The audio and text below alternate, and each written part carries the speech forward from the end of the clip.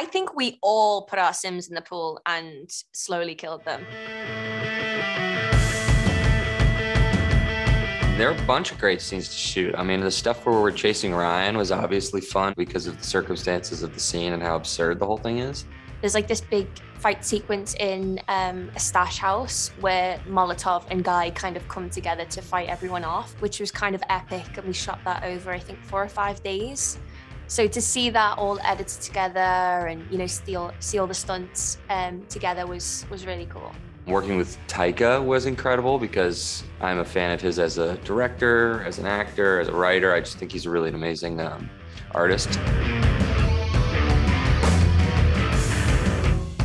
That's a great question. Oh, they're all so much fun. Well, I guess it really depends on a game. If it would be like, you know, some sort of fighting game, definitely got to choose Jodie. She would kick ass. I think she would be the right choice for that sort of situation. I'm gonna say Ukarsh because 1, he's wonderful, and 2, he plays a lot of video games. So I feel like he's the guy to be rolling around with.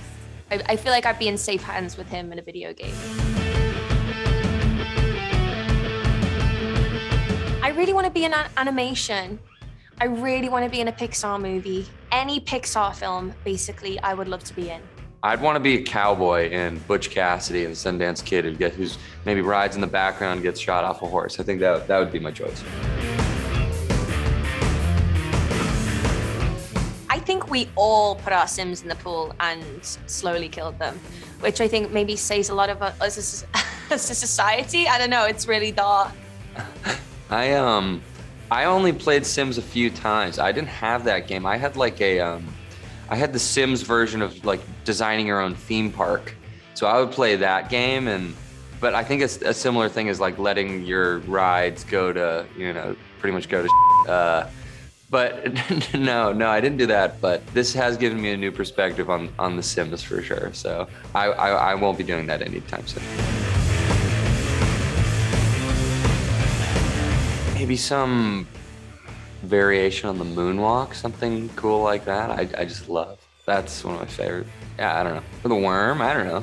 The list goes on. I could choose a bunch probably. If we're not real, doesn't that mean that nothing you do matters? I am sitting here with my best friend trying to help him get through a tough time. Now, if that's not real, I don't know what is.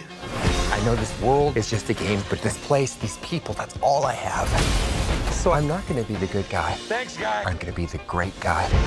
Well, enjoy your lifetime supply of virginity. Off you go.